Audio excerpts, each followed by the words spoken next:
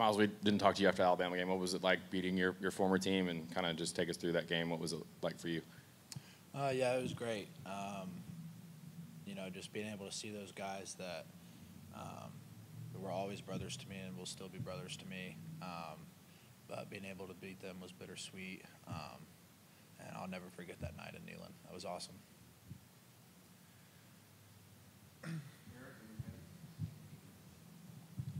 Miles, I know it's kind of early in the week, but looking at Kentucky, looking at that front seven, they can be kind of multiple at times. They got some long, athletic defenders. What have you seen from that group to kind of make it challenging for you guys on Saturday?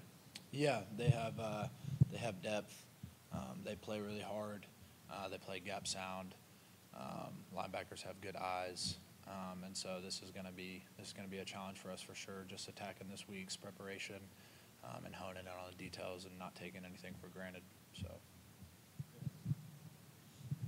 how beneficial was this second open week for you, whether it's physically or mentally, to kind of help you out moving forward?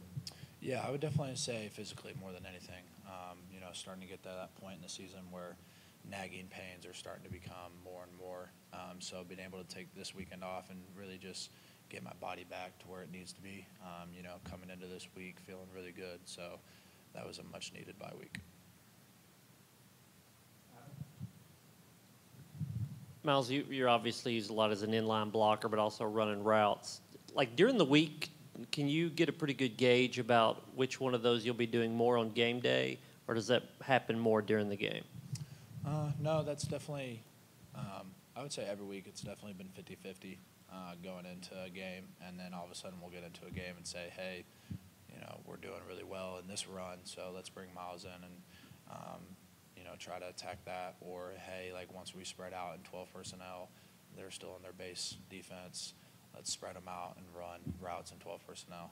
So it's really just the coaches seeing what our best advantage is, and that's really a game time thing.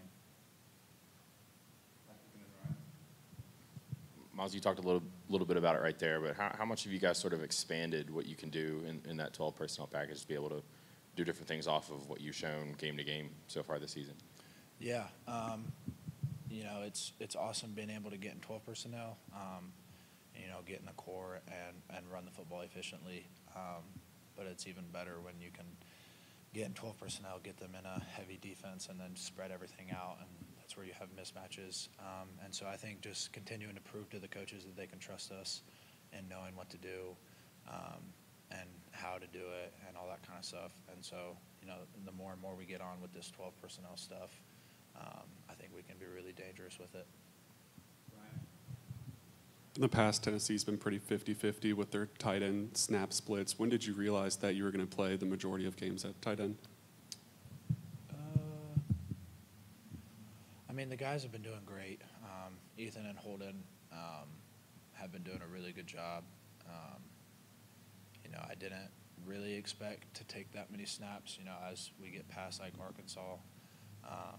But like Bama, we split up a little bit more just as those guys continue to prove to Coach Abe's and Coach Hype and Hosley that they can be efficient at this level, and they have been.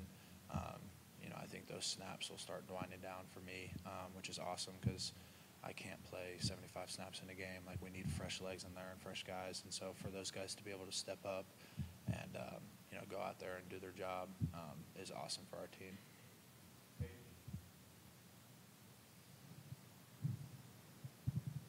Heupel talks a lot about confidence and competitive composure. How much have you seen that continue to develop on the offense, but maybe more specifically with Nico?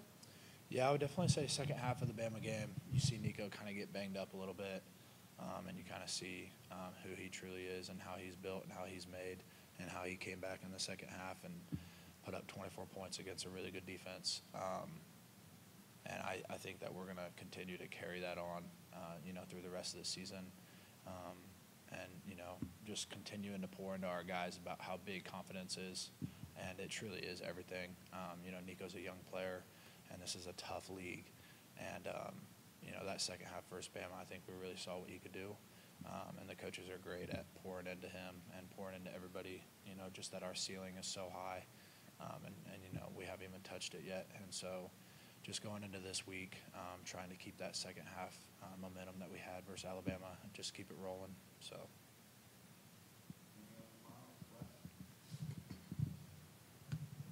Miles, I'm curious your thoughts on Kentucky's defensive line, if you've seen them at all, and obviously big Zero Walker in the middle there. That guy is kind of lines up all over the place. Is he someone that you've seen on film yet? Yeah. I mean, we've watched film on him. We actually just got done watching film on Kentucky. Like I said, they're high motor guys, big and athletic, and it's just going to be like every other week in this league. You know, you're always going to play a good defensive line. And so just bringing it every day in our preparation this week so we can do our jobs on Saturday.